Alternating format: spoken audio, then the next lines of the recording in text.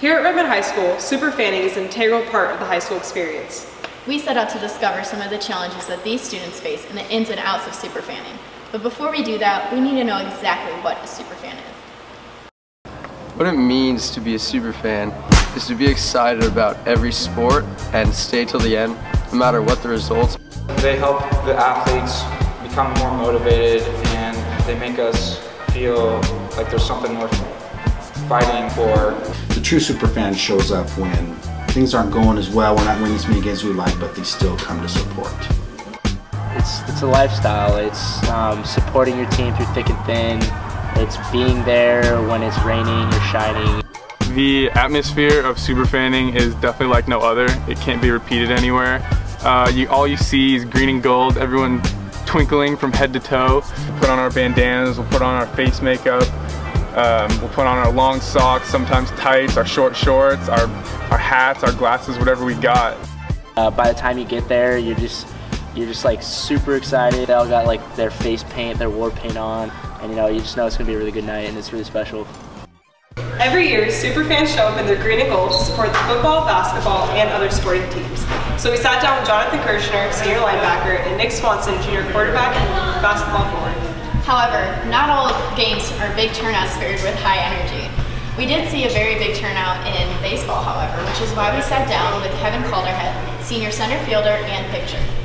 The Superfans that got me excited for the season was the first game of the season against Newport.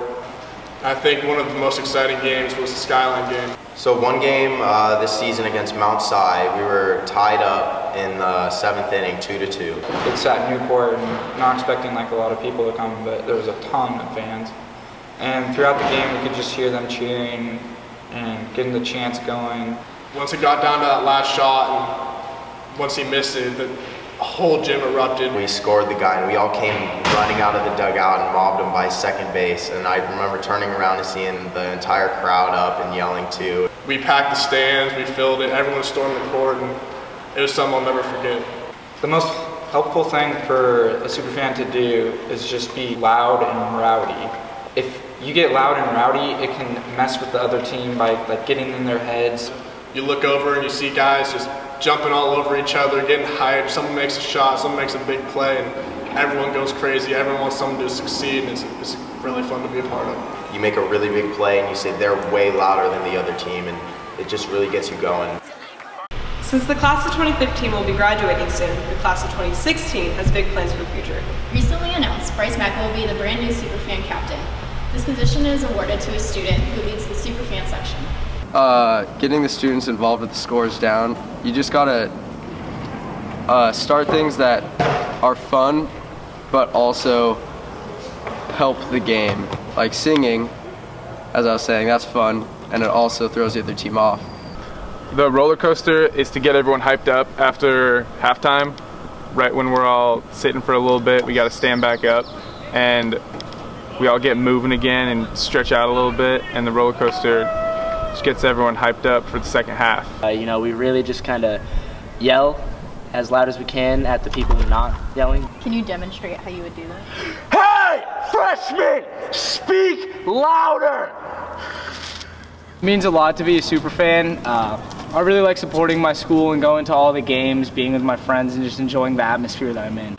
Redmond's administration and faculty also play key roles in school sporting events. Not only are they there to supervise the events, but they're also there to support the team. Among our elite faculty, we have none other than our athletic director, John Applegate, who has been to more sporting events than any other student in the school. My favorite superfan is the one that wants to play. I mean, the superfans aren't limited to the people in the stands. The people that are playing are as big as supporters and as big as fans as Redmond, because they're going out there to represent. The last thing I ever wanted to be is more fun to superfan than to participate. But not everybody participates in every sport, not everybody participates in sports. And I think when you superfan, maybe you're not good enough to make the basketball team or the girls soccer team, but you can still go out and support them. And I think that's what's special, is it takes that team aspect and permeates it to the student body. Even though superfanning is a fun and positive activity for RHS students, we do face scrutiny from other schools for our unconditional school spirit. Most of this occurs on social media as well as in person at the sporting events. Keene Coast Mac, a popular Twitter page, is a platform for any student in and around Keene County to anonymously submit tweets that mostly pertain to sports. Some of these posts are positive and show good sportsmanship, however, most are not in this spirit. For example, on February 2nd, 2015, Keene Coast Mac posted a submission that read, quote, "Redmond has way too much pride for a school with absolutely terrible athletics. From everyone." Additionally, Redmond faces scrutiny during the games through the chants of opposing teams. As a student section, the Superfans find it difficult not to defend themselves and their team. However, the students try their best to take the high road and maintain good sportsmanship. At games, a lot of times it's like they'll start a cheer and they want us to respond.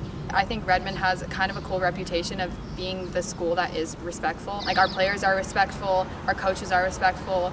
Redmond has a lot of class, and we don't really get involved in all of that bashing on Twitter because we don't care.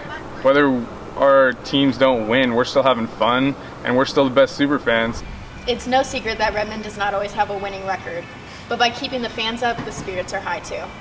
The Redmond High School football team had a 1-8 record, and the basketball team had an 8-17 overall record. However, Superfan attendance was near perfect.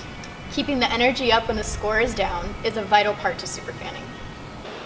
Because of the school spirit, as well as limitless support from the student body and staff, the distinction of a Redmond High School Superfan will be passed down from class to class. Undoubtedly, Redmond High School's spirit will be passed down for many more years to come. Go Stangs!